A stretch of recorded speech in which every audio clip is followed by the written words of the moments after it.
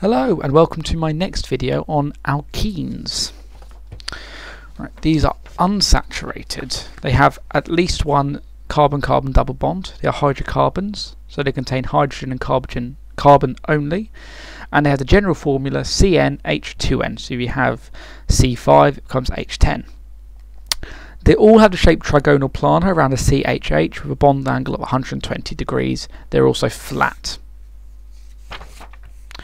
And the next two diagrams is how the double bond works. So, what you've learned before is that a covalent bond is when electrons are shared. Really what it is when electron orbitals overlap. That's what a natural covalent bond is. Now, in a carbon-carbon single bond, you have two orbitals overlap to form a sigma bond. And that's one of the bonds that occurs in the carbon double bond. And these form out of basically s orbitals. They're actually something slightly else, but that's university degree level. You don't need to know that.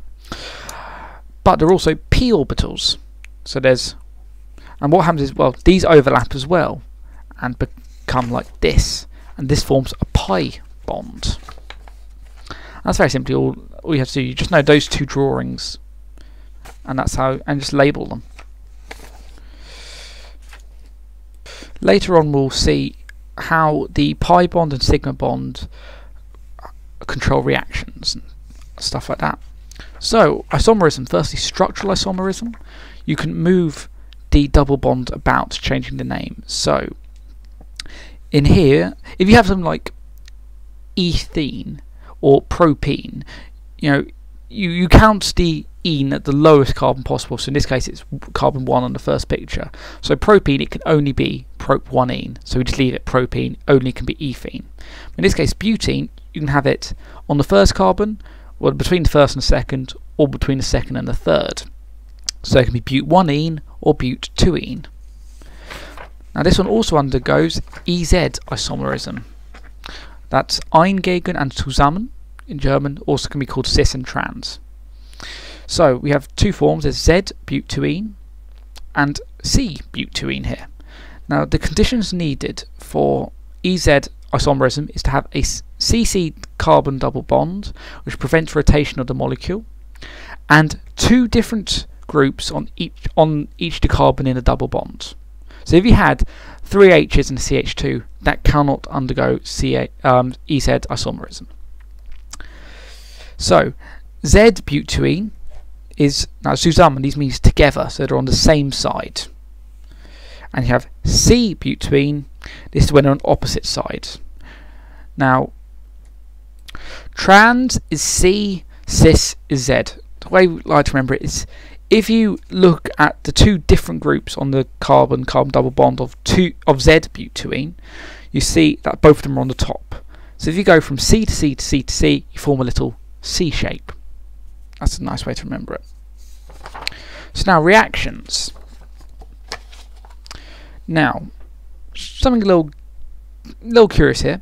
A CC single bond has a bond enthalpy of 347 kilojoules per mole. A C double C bond has one of 612 kilojoules per mole minus 1.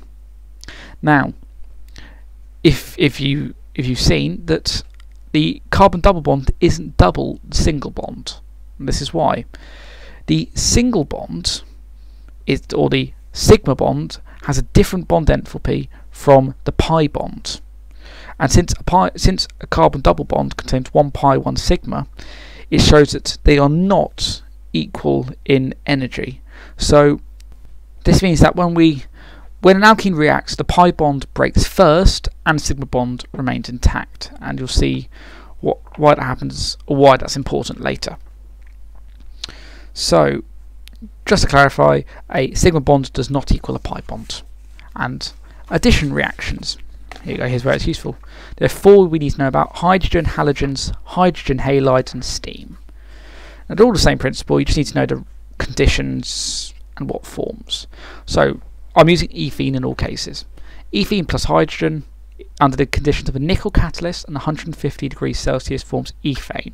As you see, what you start off with CC double bond, end up with a CC single bond. The pi bond is the one that breaks. So halogens, they can be Br2, Cl2, I2. No conditions, but this forms, in this case, 1,2-dibromoethane.